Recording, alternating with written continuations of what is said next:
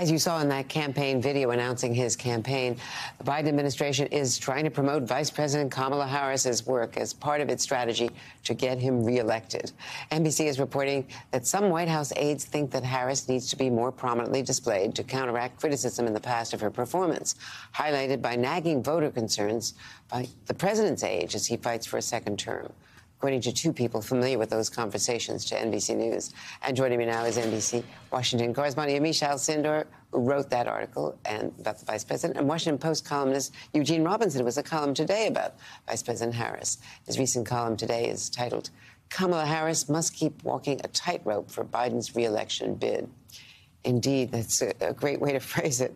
All vice presidents are walking tightropes in one way or the other, but hers is particularly heavy. Well, but it is the nature of the job, right? I mean, the nature of the job is you're not supposed to get in front of the president. You're not supposed to make news on your own. You're not supposed to set policy. You're supposed to be a good soldier. You're supposed to take all the lousy assignments that you get, if you get any assignments. You're supposed to not complain about it. And you're also supposed to learn. I mean, especially if, as with Vice President Harris, you come to the job without a lot of experience in Washington. And I think that's kind of what she's been doing. I mean, learning all about foreign policy, learning all about how the levers of power work in the city, and doing the president's daily brief and doing all the things that you do, except make news, which you're not supposed to do. And in that video that I referred to, Yamiche, she appears more than a dozen times. It's very clear what the strategy is. And it's partly because of his age. They have to build her up so that people don't vote against him out of concern that his running mate couldn't take over if something, God forbid, were to happen. Certainly, and it's particularly interesting how much she's featured in that video when you think back to 2012, where Obama did not even have Joe Biden's name or an image of him in his re-election launch video. What you see and what my reporting has shown is that inside the White House, there's been this growing realization that in order to really have a strong ticket, they need to be able to more prominently display the work of the vice president. And that means really talking about her work on abortion rights, which is why you saw that rally that she did at the Howard University the day that they announced that they were going to be running for re-election. But it is also about age. We saw Nikki Haley just yesterday talking about the fact that President Biden might not really be around. He might die, she said, which is a remarkable thing to say. Some would say a mean thing to say, frankly. Well, we actually have a full screen of that because it really is extraordinary. First of all, that she suggests it's unlikely he would make it to 86 years old. And then Andrew Bates, in an unusual response, responded when asked about it. The White House Deputy Press Secretary firing back, saying, well, as you know, we don't directly respond to campaigns from here, but honestly, I forgot she was running.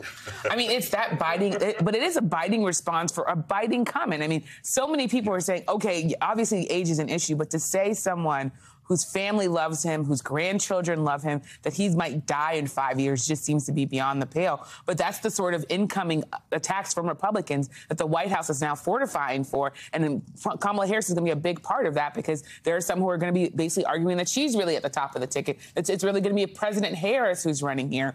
You also have to understand, as I'm sure you do, and our viewers might know this, that she had some issues that she had real issues with when it came to borders, the border issue.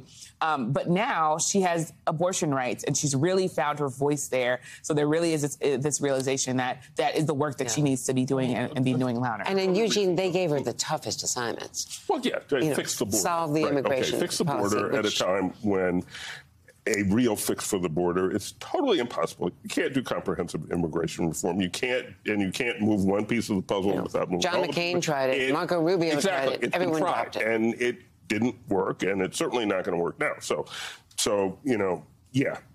that's part of being vice president. There are political reasons for highlighting her in that video because of her appeal to important components of the Democratic base. The Democratic Party's most loyal and avid voters are African-American women. This is a message to that base as well. And as far as Nikki Haley is concerned, when's the last time we talked about Nikki Haley's presidential campaign? That's why Nikki Haley said such a rude and tasteless thing, I think, is because she's polling at like 1%. And so now at least people are talking about her, but not not in a good way. And in fact, she brought up the age issue in her announcement when she talked about generational change. She did talk about generational change in her announcement, but this, I think, was a comment that was really just crude in some ways. I also think it's important to note, as part of my reporting for this article, I talked to Benjamin Crump, who, of course, is a civil rights attorney who in 2020 wrote a column urging President Biden to run and to pick Vice President Harris. And he told me that he has found her to, of course, still be inspiring to communities. He's a vocal supporter of her. But he said he's also had frank conversations and said, hey, when constructive criticism, there are people who are asking, what are you doing? And he said that he told the vice president, you need to be more visible. People, of course, there are big decisions and big deals that are being made behind closed doors. But he was hearing from people saying, we want to see more of her. And then now you, of course, have seen her in Tennessee talking to those lawmakers who expelled. You saw her delivering these fiery speeches. So I think even for the people who are so loyal to her, there's this realization that she also needs to really be seen and make sure that her voice is heard and make a little bit of news, even though she's, as vice president, you're not supposed to make news. Well, they let her make news, but Eugene. Vice presidents get seen when presidents want them to be seen, right? When White Houses want them to be seen. When I was covering her in Munich in February, they wanted her to be seen. Right. She had not really had an impact the year before, and she really did this time. And they gave her a very big role, leading up to Blinken's announcement about China. She also was, laying the groundwork for that.